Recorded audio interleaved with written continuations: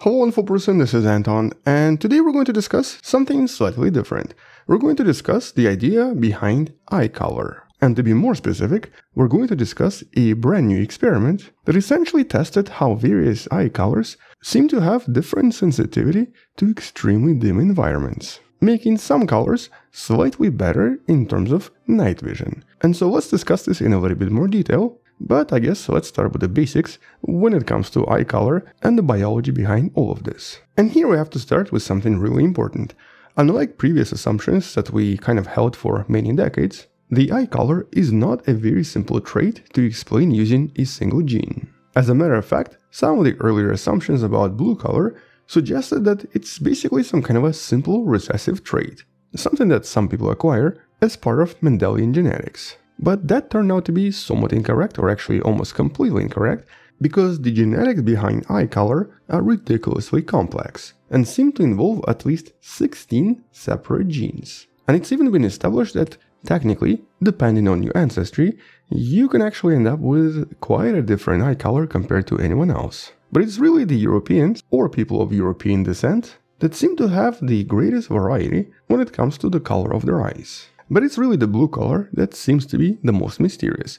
Here's a really intriguing map showing us the overall percentage of light eyes, or basically blue or green eyes, in terms of population percentage. And notice how it seems that the Northern Europe seems to have predominantly blue eyes. Now, since the gene for blue eyes has actually been tracked down to some of the earliest settlers in Near East approximately 42,000 years ago, it is somewhat surprising that it's really the Northern Europe that now seems to dominate in these lighter colors. Which basically suggests that this very likely started as a random mutation that then established itself in these specific regions. And that also meant that it either very likely provided some kind of an advantage, or there was some kind of a fundamental force that increased the natural selection for these types of colors. Some of the previous explanations basically involve the idea behind beauty. Blue-eyed people might generally also have paler complexion and would thus appear slightly more attractive compared to people with different eye colors. And though this might provide explanations for certain types of selection, it doesn't explain everything. Although before we continue, let's briefly actually talk about, so what exactly is eye color to begin with? What causes the blue color, brown color, and so on? Well, the reality is that the iris pigmentation is actually what's known as a structural color. It basically depends on two things. One is the amount of melanin inside the eyeball, and melanin is a type of a pigment produced by melanocytes that essentially gives us brown skin, but melanin is also something we find inside our eyes. Here's a really cool example of an eye containing just a little bit of melanin very close to the center. And so when it comes to brown eyes, which actually represents something like 80% of all eyes in the world, it's the melanin inside that gives them this color.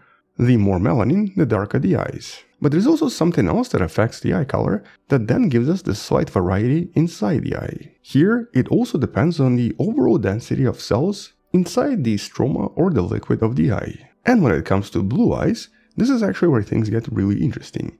Here, there is really no melanin at all.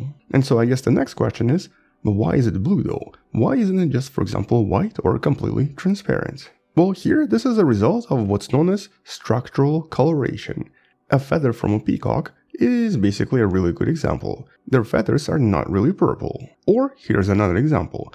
These brilliant blue colors are not actually produced by any kind of a blue pigment, and instead are produced by a very specific scattering of light, usually caused by very small particles inside the eye. It's actually somewhat similar to the phenomenon known as Rayleigh scattering that basically makes the sky blue as well.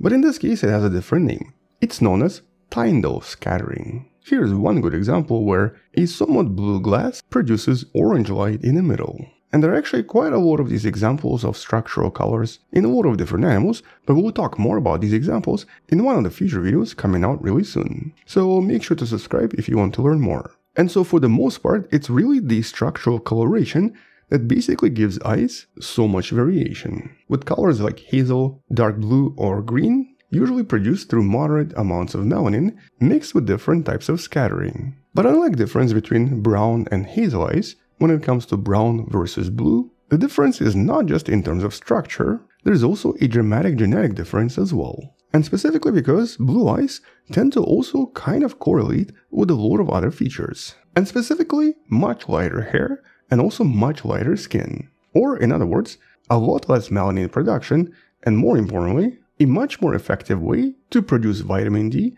in low light conditions.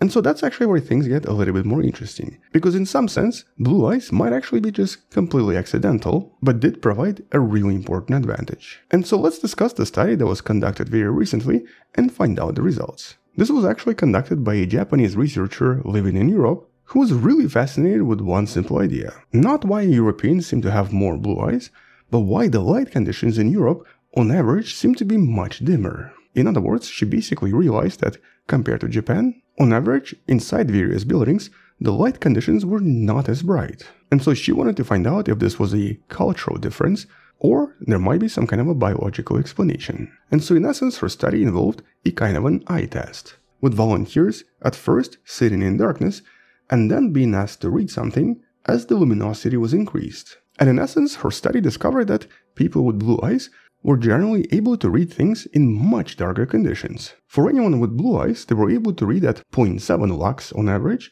whereas brown-eyed people could only start reading at 0.82 lux. Or in essence, when the conditions were approximately 17% brighter. And that of course implied that maybe there was some kind of an advantage, biological advantage, to having blue eyes in locations with a lot less light. Which suddenly makes a lot more sense once you look at this map once again. The farther north you go, the more likely you're going to experience much darker conditions, especially in the winters. And so one of the potential conclusions here is that blue eyes, lighter complexion, and lighter hair didn't just provide us with more vitamin D, but it also might have allowed people to see better at night during northern winter, which by itself is a very intriguing discovery. But the thing is, we obviously have no idea if this is correct yet. The sample for the study was only 40 people, and there obviously might be some additional parameters that were not considered. Nevertheless, pretty exciting. But blue eyes is not a superpower.